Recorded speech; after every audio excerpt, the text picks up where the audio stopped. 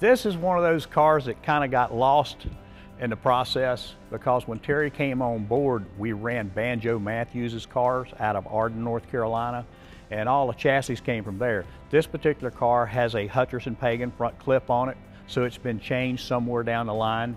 But we weren't smart enough back in that era to save the cars. We literally, when we had to refurbish the cars as far as body change or something, we'd simply sell the cars off and build new cars. So I'm sure whoever bought this particular car here, they changed the front clip on it. But from the firewall back, it was basically constructed at Junior Johnson's. We did all the interior work, the paint work, the body work. You know, it's like Junior used to tell us, if you want to make a lot of money, learn how to race cheap. So we learned how to do it all in-house, and we built everything on the race cars ourselves. Definitely looking at the car, you know, I think they're one of the speedway cars. And the beauty of this car right here is the things on this car is really in that era is correct. You know, like me and Tim was looking at, you know, the oil coolers, the radiators, and everything's correct on the car.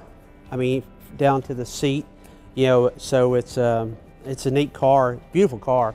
And you can kind of tell what they call like the back glass is what they call an Aerocoupe. So it's like, you know, it's a wonderful car.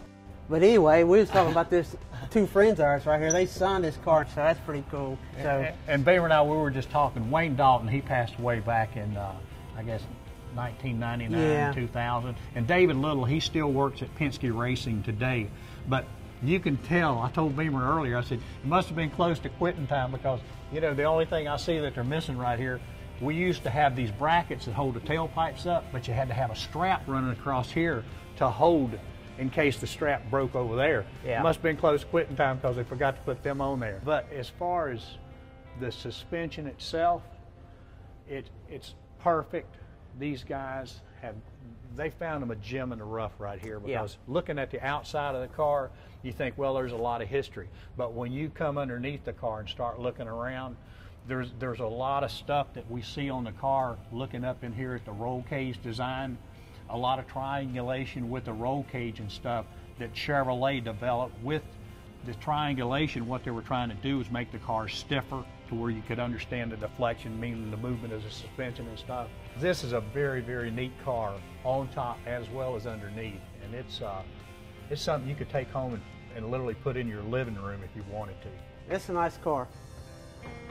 I guarantee you go around a racetrack too. The problem you run into is we didn't keep records back then. We never numbered cars because, one, you didn't have that many cars. You didn't say, well, let's take chassis number 4. You say, okay, let's take the car we ran at Darlington. Well, everybody knew which one it was because you only had 3 or 4 cars. They're Junior Johnson's cars, I can tell, because they got his fingerprints all over them. Just the way he did things and the way he made us do things. We should have done a better job when there's only like 8 or 10 of us working and we was trying to race. That's the last thing you worried about, was keeping up with numbers.